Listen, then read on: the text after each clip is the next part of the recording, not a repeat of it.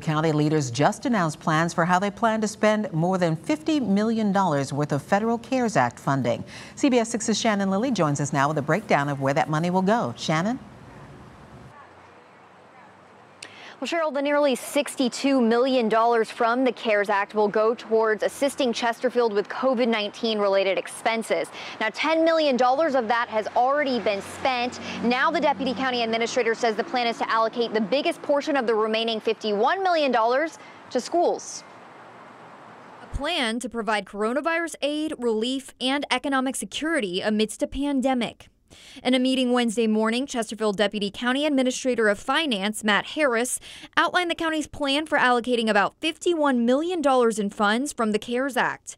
Harris says the largest single allocation will be the $28.1 million for the school division. It'll go to supporting distance learning and safe returns to school.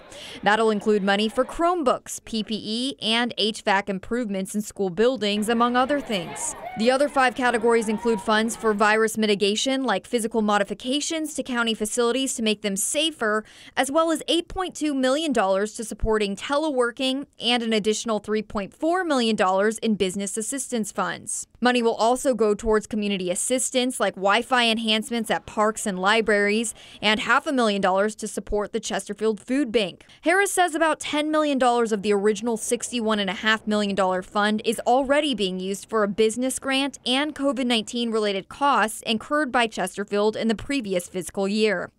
Harris says a tight time frame is creating a major hurdle in what the county can and can't do. He says the county has to have all the money spent by December 30th. That gives you, a very compressed window to get all these dollars spent.